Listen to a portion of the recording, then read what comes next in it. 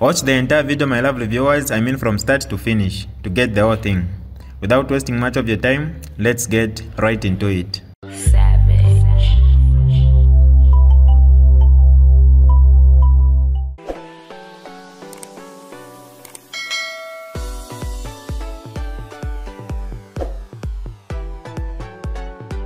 Hi lovely viewers, it's me again, your one and only Mutati Mpundu.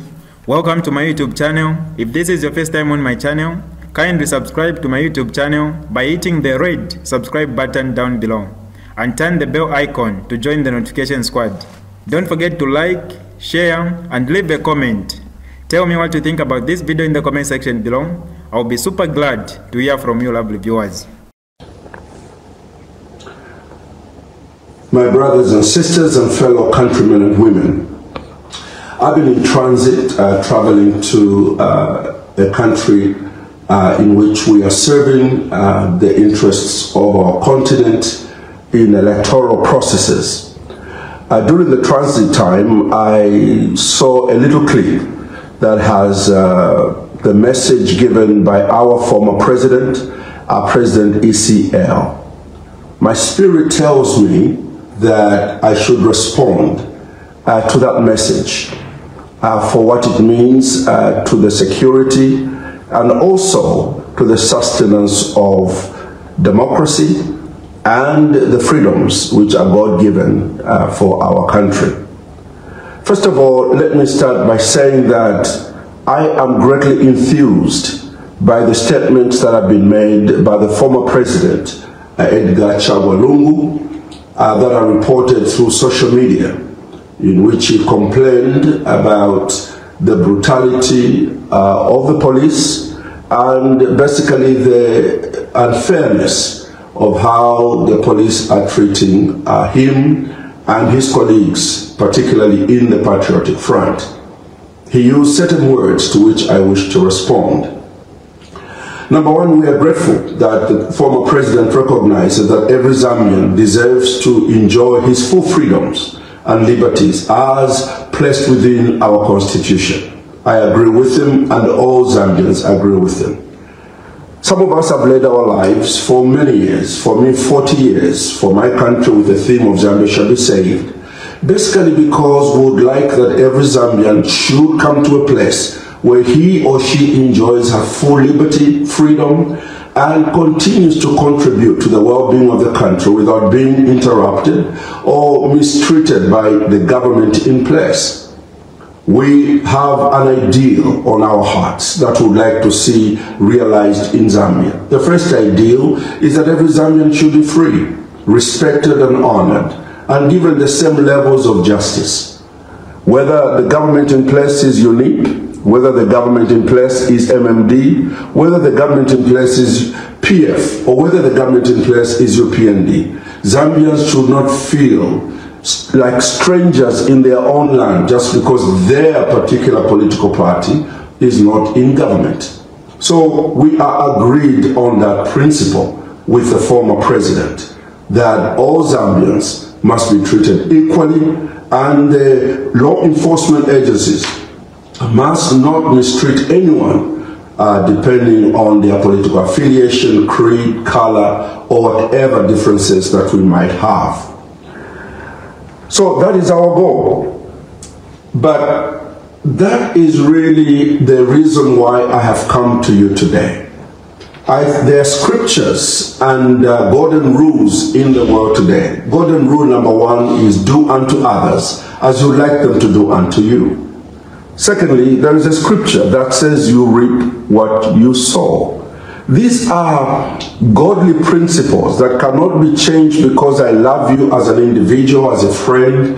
These are principles that are not actuated necessarily by your enemies. They are actuated by the laws of nature. In other countries, in other religions, they call it karma.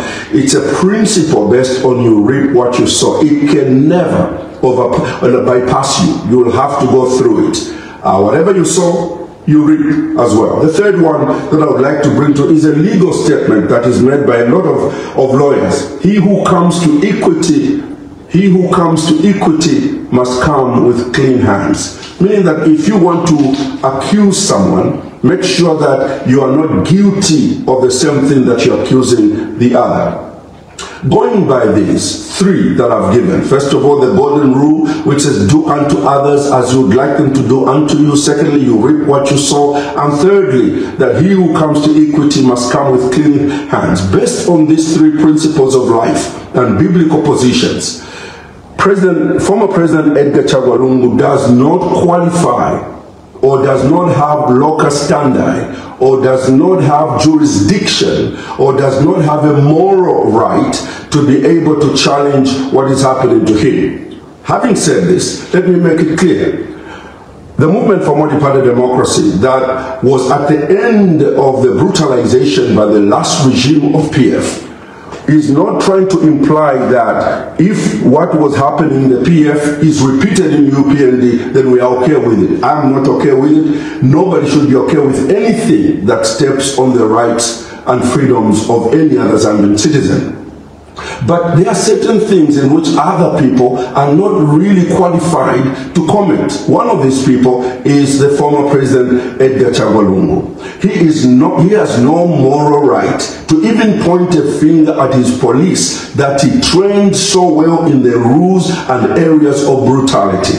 It's a statement we kept making when he was in government. Mr. President, please draw back. Talk to your police, talk to security wings, not to be politically responding to what the PF is telling them to do, because there is a principle of reaping what you sow and to come back to you. And this is really what is happening at the moment.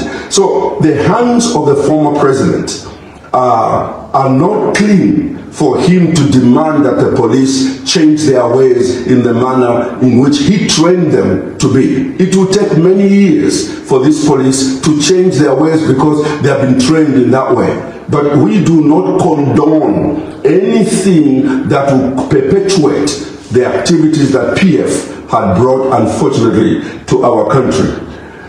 Now, why do I say this? Instead of me sounding like I'm chasing a wild goose, let me be clear.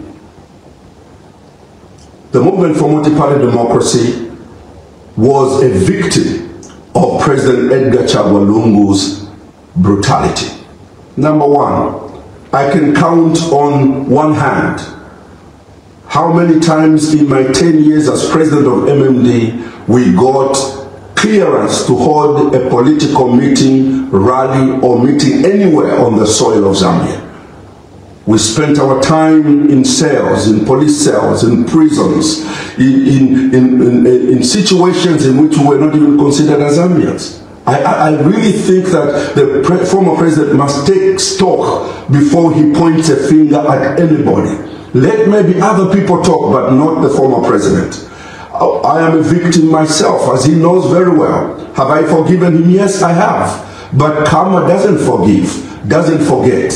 Reaping what you sow cannot be changed because I have forgiven the president or we have forgiven the president. Many people's political careers have been paralyzed. Many people's lives have been paralyzed and lost because of President Edgar Lungu's time in government. So I think that what Zambians want from him is a realization that he has injured this country and many people in this nation, and to take a back seat and allow this reform to take place in a manner that it doesn't happen to anybody else, including himself. He brutalized us. He remembers in Lundazi when we tried to meet our leaders, the police came with their tear gas and tear gassed us out of the hall as MMMD, as I met my leaders. From there we tried to go to another place in Eastern Province, and there we were followed by the police. We could not hold any meeting. We ended up holding meetings in the bush, in the mountain, in a civilized country.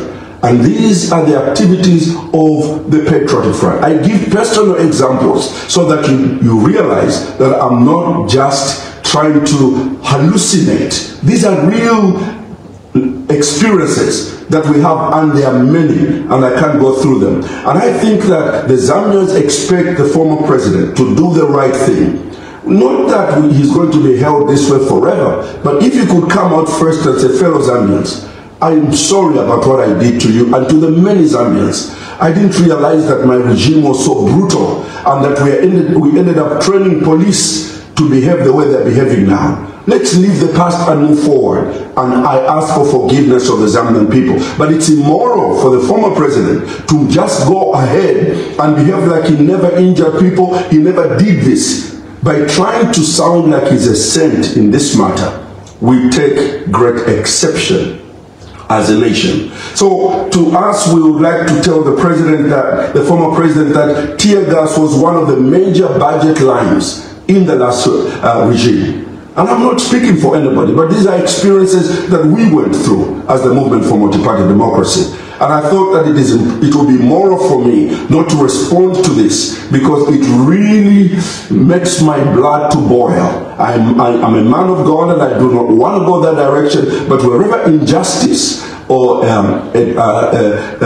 inability by somebody to judge himself fairly comes into play, it really affects those of us that are involved in the matters of justice. And I think that the former president must really realize that what he did to others is something that has remained as sores that are still as fresh as they were. So please, we ask that that thing be managed. He trained the current police. So, but we are also deeply disappointed by the words that the former president used in that little clip.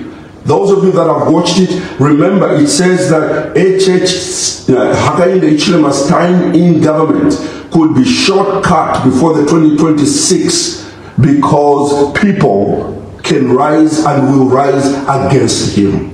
Now that is for a former president stepping on ice. It is stepping on ice for many reasons. First of all, there are words that can come from an ordinary street boy and be forgiven. But there are words that come from a president, a former president, a vice president, a former vice president, a chief justice, a former chief justice. When they are spoken, they carry such gravity and impact that if we don't manage them, they can injure the lives of people. The words that the president used, that the Zambian people could rise up against this government, they are in bad faith, and it's unfortunate, and he is treading on very thin ice. And I would like for our former president to take responsibility for the words that he's starting to use. I know that it is very, very painful to be tear-gassed, very painful, to not to be allowed to go and see somebody you want to see, but that's how we lived under PF. That's how we lived. But we never said once that we are going to cut short your presidency, your 5 years, and incite the citizens to revolt. No, Mr. Former President. The Zambian people, we will not revolt. The Zambian people will not go on the streets to fight for you and the PF. They will not do that. The Zambian people are going to adhere to the rule of law. We are now moving out of that old type of politics to start a new type of politics that is going to make Zambians feel comfortable and safe in their own countries. And I think that the Zambians must know what is good for us, and what is good for us is not to just defend and speak for the former president and the PF just because of what they are going through based on some of the actions they themselves are taking. You can talk about tear gassing. If this current government has ever tear gassed anybody, you can count it on one hand. But how many times did the PF tear gas us and others? It's countless times. So come with clean hands when you want to point fingers. Now, let me start closing by saying this. Mr. Former President, even with the perceived failures of President Hakainde Hichilema and the UPND, it's inconceivable for an ordinary Zambian or progressive Zambian to ever think the replacement for President Hakainde Hichilema and UPND could be PF. It's inconceivable. Yes, there is amnesia. There's a dementia by many people that can suffer from that, but the wounds are too fresh. Mr. ECL, Mr. President, you were brutal. You were unforgiving. And it is not right for you to continue on this path of creating a Zambia that will never see peace. And we ask that if you were able to say sorry, let's start afresh, this whole thing would change. So we think that the statements that were made were irresponsible in terms of the person who said them, that there could be a revolt in this country before 2026. We think that that is totally unnecessary. So we conclude by saying the former president cannot talk about mercy or respect or justice when he never gave mercy, he never gave justice, and he never gave peace. And I'm not in any way trying to endorse any brutality against any Zambian from the UPND government itself. We are not going to say yes to it just because they are government today. But neither are we going to fall prey to the words coming from the mouth of the former president. Finally, we are concerned with the dignity of the office of the former president. When the former president says, if you are at former president that office is an office of dignity, an office that is supposed to help Zambia move forward, the office that is supposed to bring Zambia together in unity. It's an office that is celebrated and placed within our constitution to be respected and honored. And we find it to be unfortunate that the former president could diss the dignity of that office himself. And we think that this is inconsistent with what is expected from all of us, especially those that have had the opportunity to hold these high positions. So today, I decided that I need to speak to the Zambian people by saying to the former president, we love you and would like for you to live your life in such a way that we can benefit from the wisdom that you have and from the experience that God has allowed you to enjoy and to accumulate. But for the words you said today, we do not condone any one of those words before you ask God to give us a fresh start from the things you did to others. Dr. Mumba, are you saying that there should be no forgiveness? Are you authorizing your PND to continue to brutalize others? No. My position remains clear, that Zambia must be a free nation for all citizens. But Mr. Edgar Lungu does not qualify to point a finger at anybody in terms of brutality and the injury that he did to this country. And I think we need to take responsibility. And I think Zambians should close their ears when they hear Mr. Lungu speaking, because a lot of things that he has been saying of late are very, very sad statements, and they are not going to build Zambia. They are not going to help us move forward. And this will be our submission on this issue. And we hope that our former president could realize the gravity of the position he holds in our country. May God bless our former president. May God bless the Zambian people, wherever you hear me from. We are able to redeem our country and ensure that it becomes a free land for all of us. May God bless you, and thank you. This is DJ Mutati exclusive. Alright, that's all for you today, lovely viewers. If you did enjoy the video, please don't forget to leave a comment in the comment section below. Tell me what you think about the video you just watched in the comment section below. I'll be super glad to hear from you, lovely viewers. Once again, I go by the name of Mutati Mpundu. I love you, peace, I gotta go.